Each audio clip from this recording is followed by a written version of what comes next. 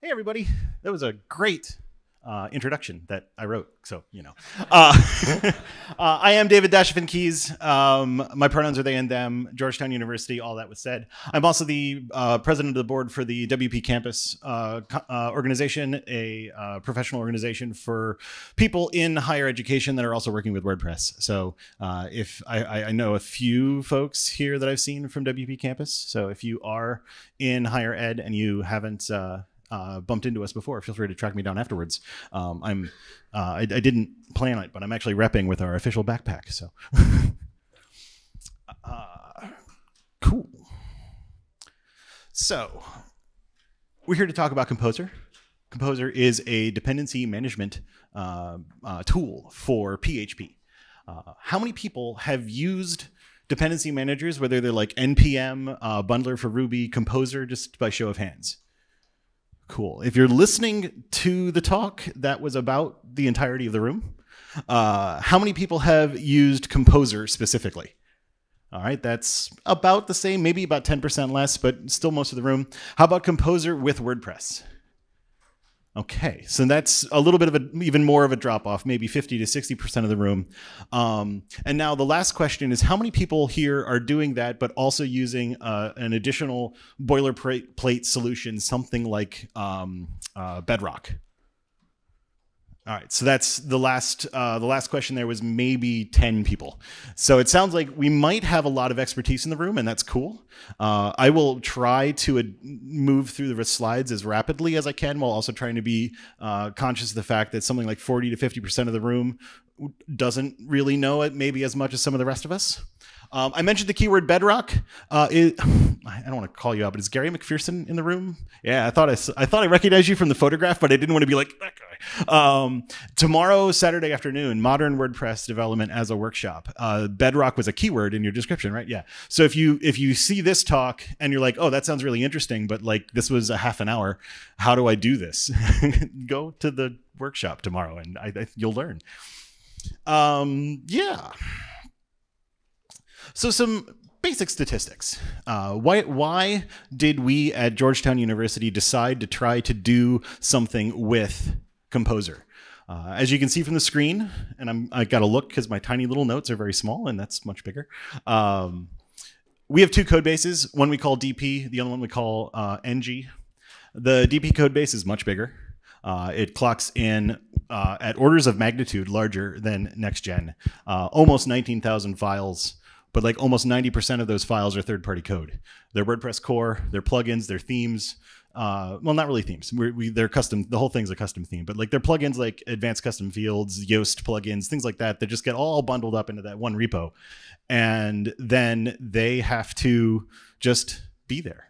On the upside, it does mean that updating plugins and things of that sort is very straightforward because you just log in to the site on a local environment, update them through the dashboard, and then git, add, commit, and push back to the repository, and you've updated your plugins. It's very straightforward, but it means you've got to maintain a whole bunch of other people's code. Just this week, we were testing and practicing the upgrade to 6.3 for WordPress, and it was a couple thousand files that got tweaked in the repo, and GitHub was like, no, you don't get to look at this PR. You don't have enough RAM in the world to load this on your machine. And so I just was like, yeah, it's not my code, approve. It's like, I mean, it's fine, but it's not great. So when a couple of years ago, we decided to work on getting a different sort of process going, and we wanted to use Composer because Composer, which is NextGen, can see NG is for NextGen, which you could read on the screen or on the slides later if you're just listening. The much smaller. There's like 30 something files, and only one of them is not ours. And that one is a pro plugin that just doesn't really quite work with Composer. And we can talk a little bit about that in a minute. Much easier to maintain.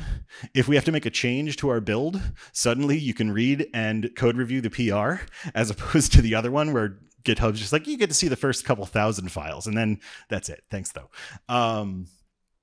And yeah, it's worked out really well for us. So let's talk about how I did it. This is an example of what you might have in such a repo. This is for dashifit.com, my own website.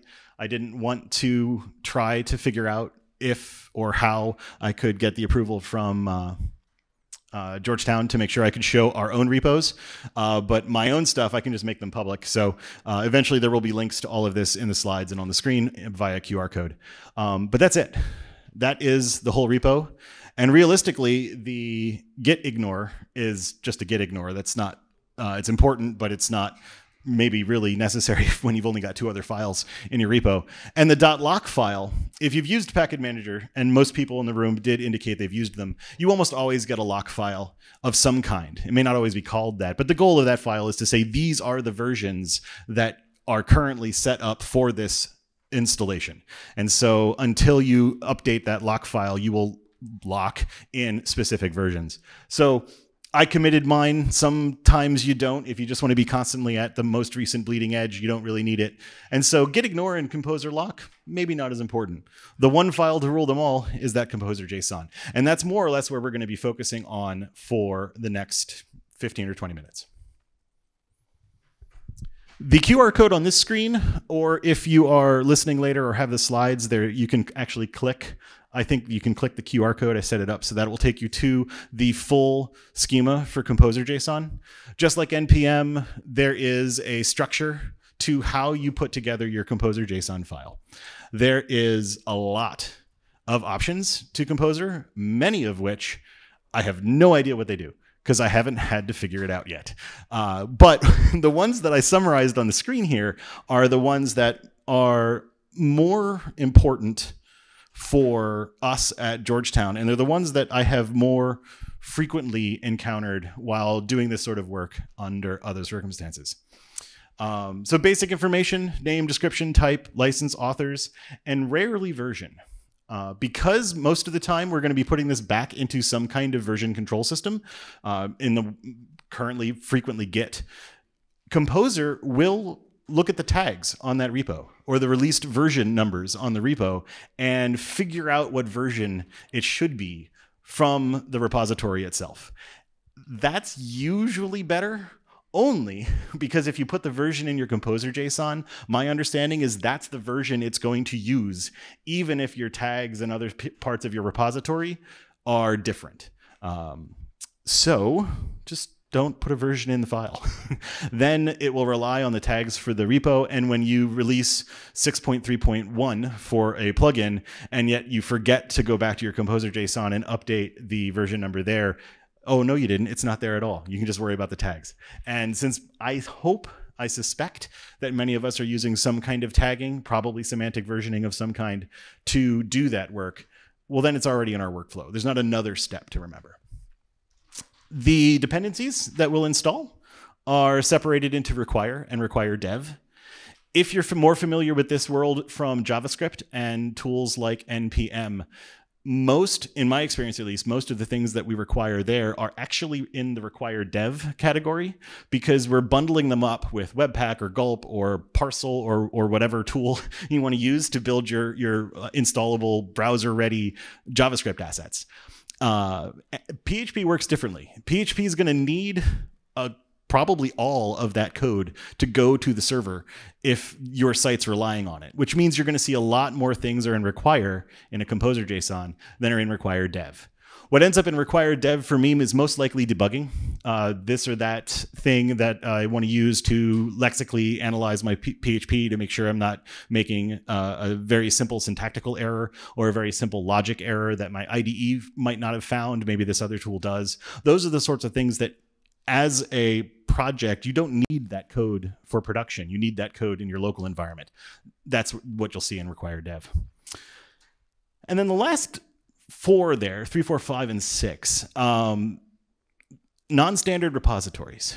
Composer has its own standard repository. It's at packagist.org, P-A-C-K-I-G-S-T, something like that. I can't spell. Packagist.org is there automatically. And that's a public resource that anybody can submit things to, even things like WordPress plugins if you wanted to. And then people can just install them without needing a non-standard repository. But if you want a plugin or a theme from like the WordPress.org repository, that's not going to be there. Luckily, I'll show you in a second how you can get those in as well. Config information, there's going to be a variety of things that you might need to set up to configure the site in the way that you want to. And so that all goes there. Custom scripts. I almost always have a reset script that deletes everything except for the one file to rule them all. Just like something's weird, delete it all, start from a fresh install, and keep going from there. And then I put extra in quotes down in number 6. Because for our purposes today, it's not extra. Composer calls it extra, it's not. And you'll see why in a second. There's also the possibility that you might want to use the autoloader. This is a PHP object-oriented piece of technology in Composer. It's not frequently needed in WordPress, except suddenly you might find it useful. So I recommend checking it out if you haven't used the PSR4 is the acronym. I don't remember what PSR stands for off the top of my head. There's a PHP interoperability group that is out there working on standards for PHP, and the autoloader is one of them, and that's baked into Composer. So if you're in a world where you're like, I really am tired of writing a whole bunch of require statements into a single file to grab all of my objects and all of my other stuff and put them into the memory for my application, for my WordPress site, the autoloader might help you out, but it's beyond the scope of the rest of the talk. All right, where's my mouse? Where it is, there we go. It's code time, well, JSON time. The 3 QR codes on the screen will lead you to the Composer JSON for the site that was just on the screen in a screenshot, the Composer JSON for a theme, and one for a plugin. They will also be on the screen in the slides so that we can talk about them here today. But if you want to find them again later, feel free to scan the QR codes. I just checked, and they're all public repos in GitHub, so you can look at them and take a look at what's going on there. The theme is a playground theme. It does nothing. I don't even think I'm using it like as on an actual site. It's just my sort of like, let's mess around with the theme. And the plugin is one I wrote a while ago, so it's not probably really in use anymore, but it was a good example. I mentioned basic information. This is what it might look like. Just like the package JSON for NPM, you're going to see a big opening bracket and then followed by properties in a JSON object. So name, field, value pairs. They can be kind of anything. There's a bunch of, the one to talk about here though is type. In this case, type is WordPress project. Composer has 4 built-in types. They are library project, meta project, and composer plugin. And I have no idea what a meta project is, but the other 3 are a little bit easier to understand. Anything other than that, Composer at its baseline level has no idea what you're talking about. So I just put WordPress project on my sort of like root project level Composer install file because that helps me remember what this is. If I get here and I'm like, what is this random JSON file on my computer? I can look at the type and see, oh, it's a WordPress project. That helps. Because Composer doesn't know that is a keyword, it won't do anything special. So we will eventually have to get it to understand things like a theme and a plugin. And that's where we get to that quote unquote extra property. And that's where we're going to tell it how to know what a theme and a plugin are. Requirements. Since almost everybody in the room raised their hands, this probably looks somewhat familiar. It's just a list of things that you can install into a website. Many of them are mine because this is my website, but other things aren't.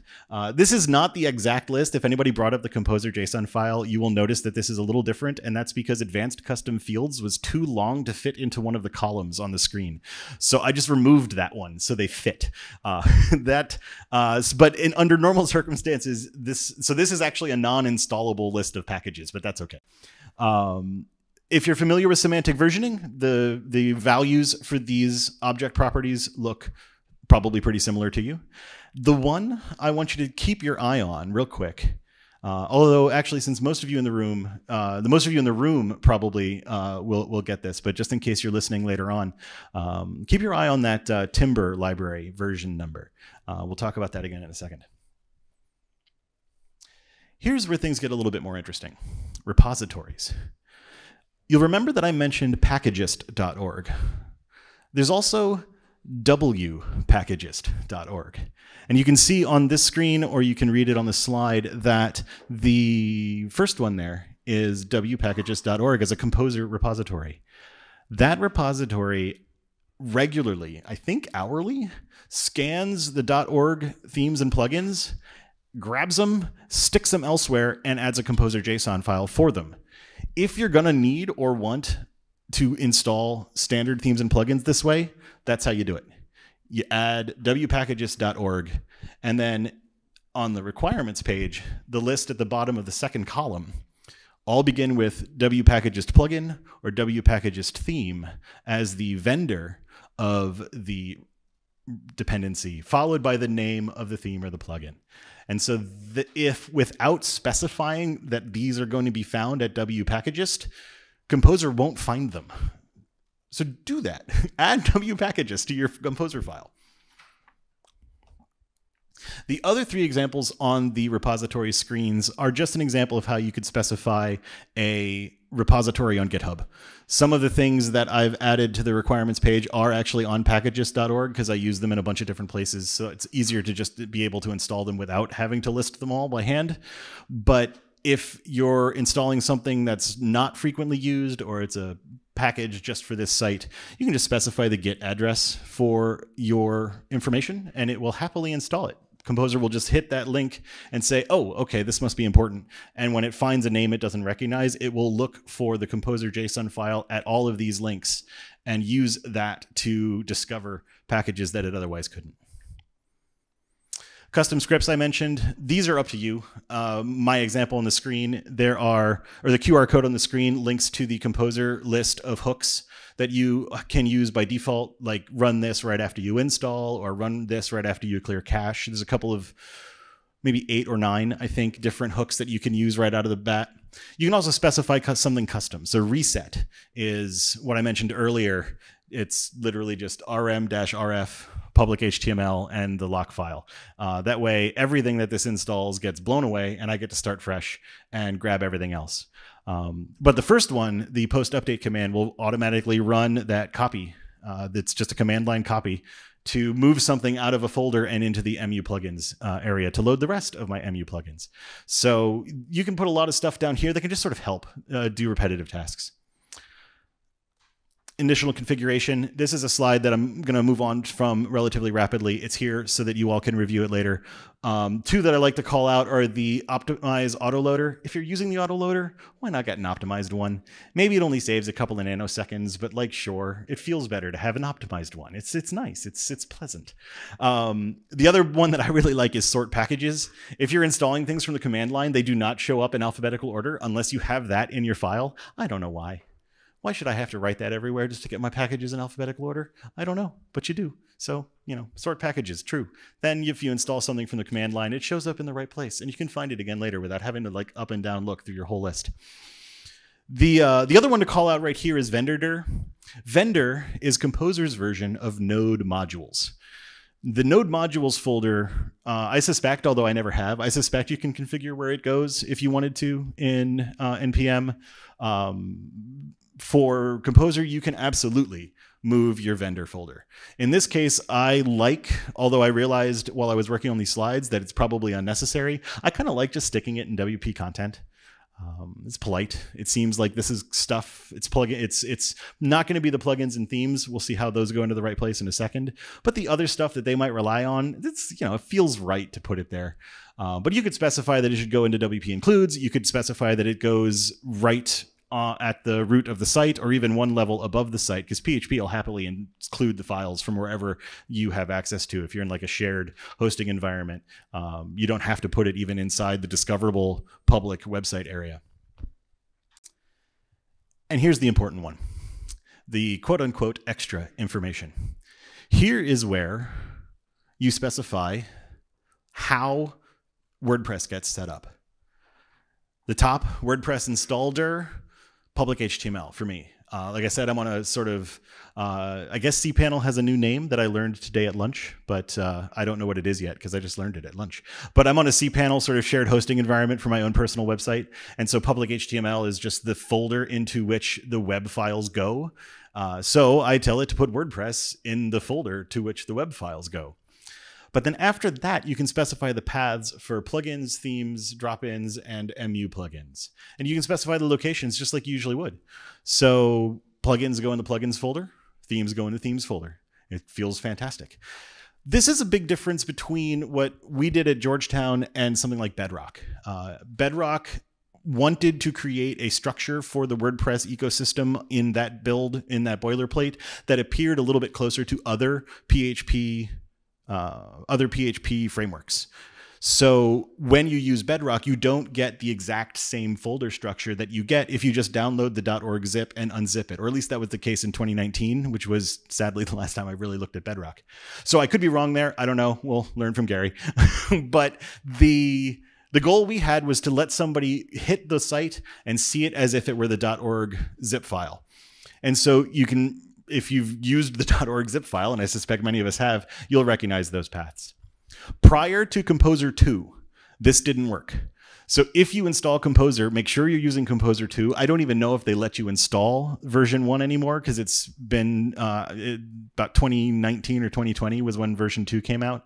Prior to version 2, it might delete folders if it hit matches. And so things like Boilerplate moved things around so that you wouldn't delete the WP content folder when you then came by and installed WordPress, which already had a WP content folder in its zip file.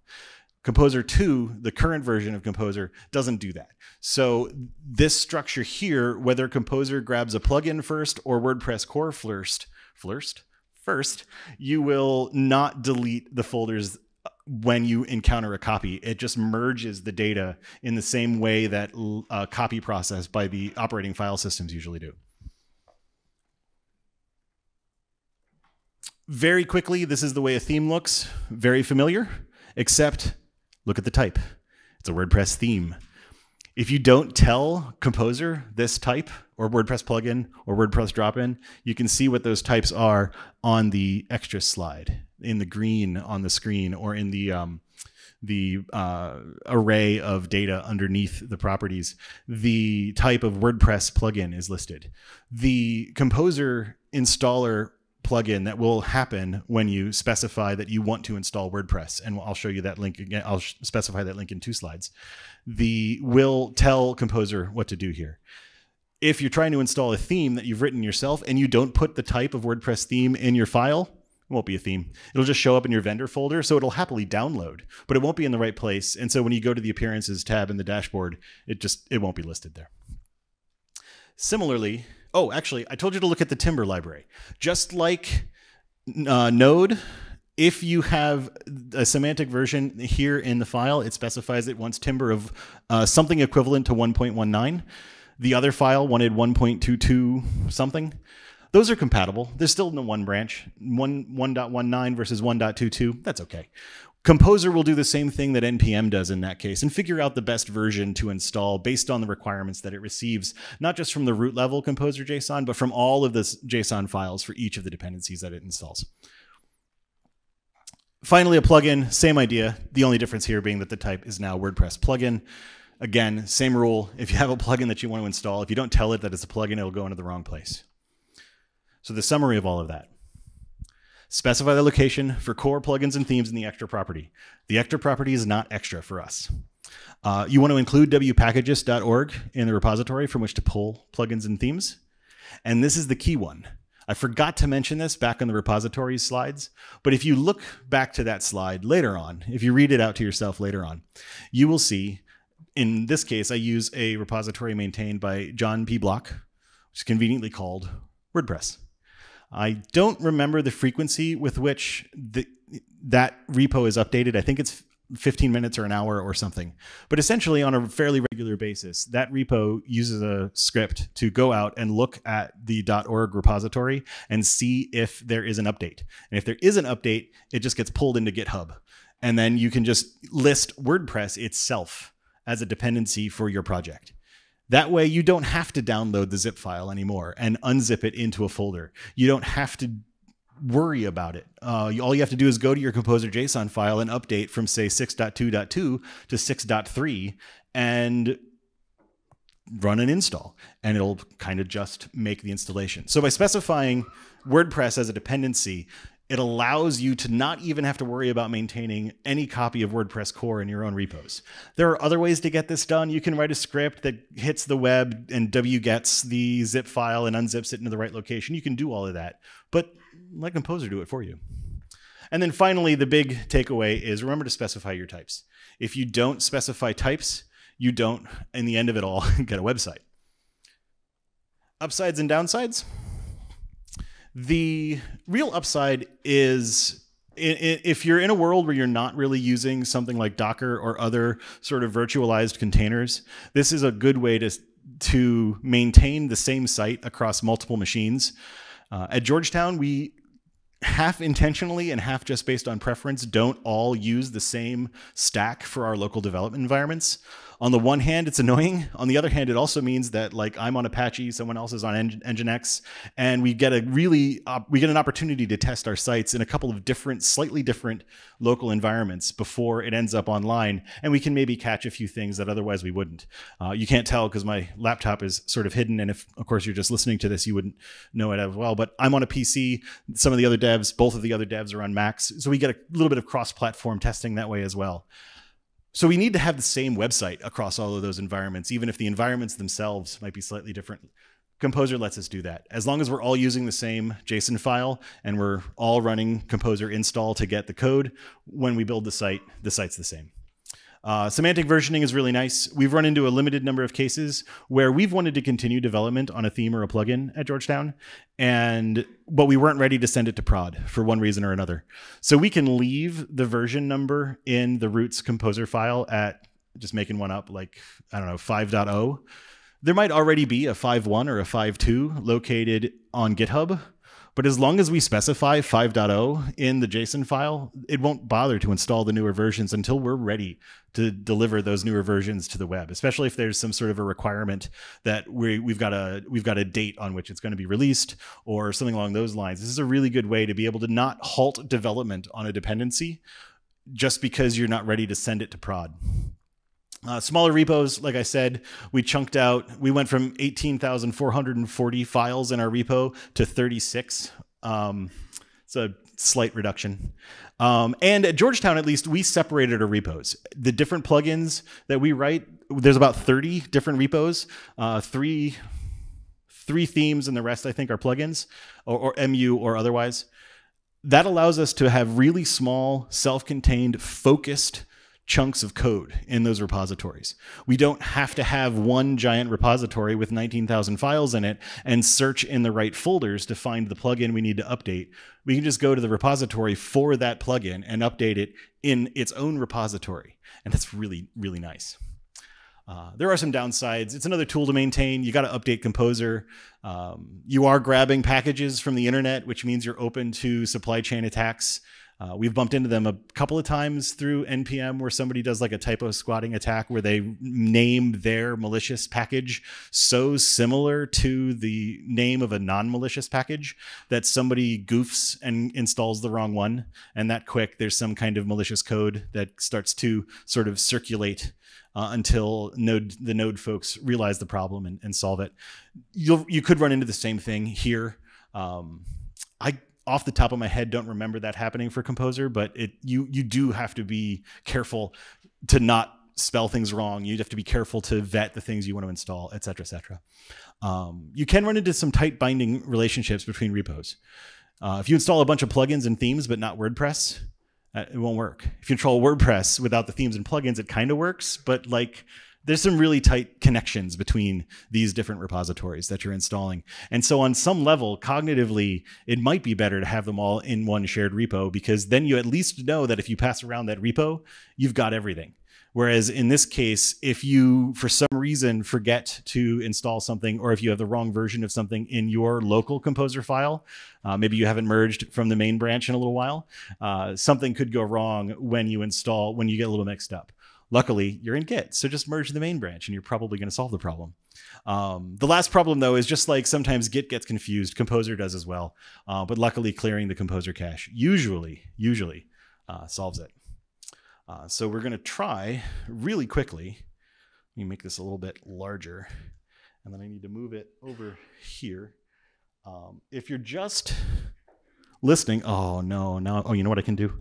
I can try to duplicate. It's like I'm not going to be able to look over my shoulder at the screen over there and type at the same time. But if I make the two screens the same, look at that. So if you're just listening to this, this will not be very impressive. I apologize. On the screen now, though, is my IDE. I'm a JetBrains user personally, so that is what we're looking at. And you can see that I've already run Composer Reset, and that was just for convenience. All I'm going to do real quick is type Composer install. And when I click Enter, it's going to start doing things. And hopefully this works. It's always fun when you run a demo in the middle of a room. I'm also, this is basically it. Once this can do its own thing. Oh, look at that. It's already doing it. That was pretty fast, actually. So on the screen now, it's installing a bunch of things, downloading a bunch of things, installing from wpackageist. Composer goes by fast enough that it is probably not useful for me to read it to you all. I apologize. We have one person who uses a screen reader in the office. He has tried this once and said that Composer's output is accessible in that it is all read to you from a screen reader. However, it is all read to you from the screen reader. So it's usually too much information very rapidly, especially the little progress bar just keeps saying percentages over and over again, which is not super useful. But yeah, it's already done. And the proof that it's already done is that in the project window here in the IDE, if I open up the public HTML folder, which did not previously exist, you see WordPress core. It's that simple. Once you get it all set up, and hopefully the example in the slide and the workshop tomorrow will help you get it set up if this looked intriguing to you, you just get a website at the end of it. And all you need is one file. Let me get the IDE out of the way, switch to questions, slide, and find. There we go. Now that I'm duplicating, it's harder to switch from slide to slide. So questions, any thoughts, concerns, ideas? There is a microphone here in the middle of the room. I've got one as well. And did you still have one? Oh, hold on. Okay, right. I think we're going to try to move around the room a little bit. I got this guy over here. I saw this hand first. I'm just going to run around, and I'm off the camera. It's fun. Just quickly, just wondering if it's possible to restrict plugins to require a certain version of WordPress. So I was trying to imagine how that would work. That's a good question. I don't know the answer to it. I do know that Composer will respect a PHP specification. So in some of those Composer JSONs, I think I said PHP greater than 7.4 or PHP greater than or equal to 8. So there is a way in the world of Composer to do that. What I don't know is if the Composer plugin that will automatically be installed when you specify that John P. Block WordPress repo, the first time you run an install, it will ask you, are you sure you want to install WordPress? And then you say yes, because it's what we're here for. I don't know if that plugin, though, has the way to say like WordPress greater than or equal to 6.2. I'll try to find out, and it'll be an experience. Yeah. Saw the gentleman back here next. Might have missed something. Where's the data? The data? Yeah. Pages, all of that stuff, because you're not hitting a database. Correct. This is just PHP code. If you have a database that you need to install as well, you'll need to have like a .sql file or some sort of database dump that you can then import. So like at Georgetown, we have our development team. We just sort of go to one of the websites that we're currently working with and just export its database and then pull it into our local database. That part, you're correct. That part, the data for the site won't be there. However, if it's just like a hobby project or if you're installing a fresh version of WordPress, once you've got everything installed, you can just go to the normal 5-minute install for WordPress and it will create the databases and all that jazz like it normally would. There's also not a WP config file in any of the repos because you don't want your database passwords and things like that to end up in GitHub. That would be bad. So we've probably all done it, but usually GitHub's good. Like a couple of times when I've really messed up and put an API key in GitHub, it's like, oh, you put an API key, or we've deleted your repo or whatever it does. So there are a few things left over as an exercise for others to set up the config file, to set up your database. Those sorts of things are outside the scope of what Composer can handle. Theoretically, you could put a database dump of like testing data in the repo and then you'd have 2 files, and then the title wouldn't work. So yeah. Hey, oh, go ahead. First of all, great talk. Really appreciate it. Quick question. So when you manage WordPress plugins in the Composer file, as opposed to directly adding them in the admin, how do you make sure that team members don't accidentally log into WP admin and update the plugins there, as opposed to in the Composer file? That's a roles and capabilities question. The easiest way to do it is to say, just to take away the manage plugins capability from all of your users. And then they can't. Is that something that you recommend? I definitely recommend that. I recommend that I recommend you take away all capabilities from all users. That's the only way to be sure. No, it's the nuke the site from orbit solution. No, seriously though, at a prior job, we used to install all WordPress as multi-sites. They only ran one site, but multi-site moves the manage plugins and themes capability up to super user. And so you can make people admins then, and then they can't do plugins anyway. So that is another solution. So you don't actually have to write code to take away the capability. Just make it a multi-site of one site. And again, they don't get to do it. For Georgetown, our hosting service doesn't allow, the hosting provider blocks the ability to write files on prod, so they also can't. Now, theoretically, they could still do it at non-prod staging sites, but we don't advertise that capability. And then even if somebody did it for us in a professional environment, the next time we built and pushed the next version of the sites, whatever they changed would be overwritten anyway. Thanks. Over here. Come to you guys.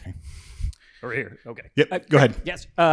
So I noticed your Composer JSON file, you're dropping one root above the WordPress core root. And I've also seen ones where Composer JSON was at the same level as, say, the WP content. And I've also seen them with composer.json in the WP content folder. I was just wondering how you decided that was where you wanted to go. I like putting files that might reveal possible security breaches in a place that the web won't find them. And the easiest way to do that is to make sure they're not on the web. So the same way that WordPress can put WP config one level up from the index.php and it'll just find it, I usually put like my Composer JSON there as well. While I was doing these slides, I realized I should put the whole vendor folder there too, because theoretically there's probably a README file in almost all of those packages. And if somebody's really, really savvy and somehow guesses where I've put the vendor folder and then just checks for all of these README files, they would then suddenly know what I've installed. And if there's a known vulnerability, it's like, all right, okay, so it's a lot of ifs. But if I wanted to be really sure, and I think I'm going to start doing this, I'm just going to put the vendor folder up there too. PHP will happily include it. PHP doesn't care. As long as the interpreter has access to it, which in this case would be it's in the home directory for my account on my shared hosting service. It'll be a little bit different depending on the host for a professional environment. For our host, the folder is named web instead of public HTML. But we could probably put that stuff next to the web folder, and PHP will include it. But a person browsing the website will no longer be able to guess a URL to a README file or a changelog file and somehow get data that I don't want them to. Hey, so I just wanted to ask a question around how you're handling your deployment. So obviously with Composer, there are a change in how we push. If you want to know how to do it tomorrow, there's a session tomorrow where you might learn about it. But I'm curious about how you manage it at Georgetown, handling deployments to your production environment. Yeah, we have scripted that ourselves, more or less. So we utilize a hosting provider that provides a command line environment that we can install and utilize for most of our deployment needs. So for Georgetown, it's very scripted, very routinized. And that's because we're pushing to 25 or 30 actual web accounts, one of which is then a multi-site that has 400 plus sites on it. So like we need to get this to a science so that we don't have to do it by hand. For my own site, I FTP. For a while I was doing git push hooks. So I would push to a remote repo on my shared hosting environment, which would have a post receive hook that would check the repo out and put it in the right place. But then I kept deleting things that weren't in the repo. And that's annoying for the folks that I was like building demos for and stuff like that. It's been a long time since I did any sort of freelancing or side hustling. So it's not as important to me anymore for my own personal website. So I usually just build locally and then FTP because it's dashfin.com. It's got 4 pages, and like 3 of them are about my Shadowrun games on Sundays. So it's really not that important. I think we have time for one more time check. Are we good for one more? 3 minutes? Cool.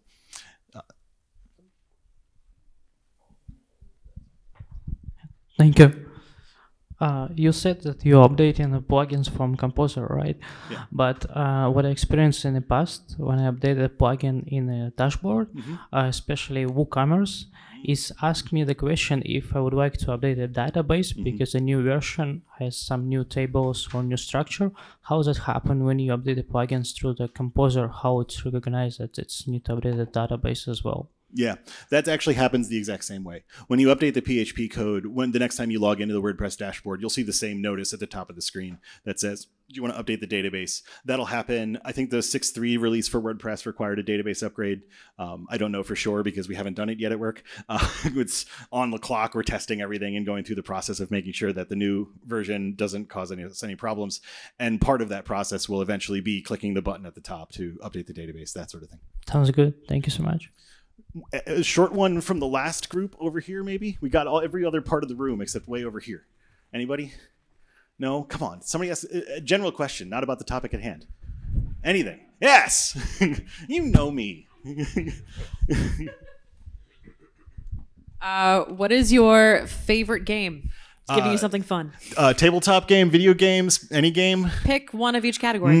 Tabletop game is Shadowrun. I mentioned it earlier. I've been running the same game of Shadowrun within the same sort of shard of the Shadowrun meta plot since 2001. I've had the same players at my table since 2008, and somehow we've made this work. We don't know how. I did cancel Sunday though because I'm going to be really tired. But so yeah, Shadowrun for me as a tabletop experience. Video games harder. As I mentioned in my bio, I'm for the Alliance. I've been a World of Warcraft player, and I have the honor of at one time being a computer programmer who was in their 30s, living in their mother's basement, playing World of Warcraft. And so I am the stereotype they warned you about. So that's probably still my favorite. I've gotten sort of sucked into Diablo 4 though. So I'm basically a Blizzard fan person at this point, I think. So yeah, cool. I think that's all the time we have. I saw one hand go up here from over here in the peripheral vision. So I'll be wandering about in the hallways. You can find me. I think I'm the only person in a vest and a tie. So I'm pretty easy to find. Thank you all for coming. I hope this was useful.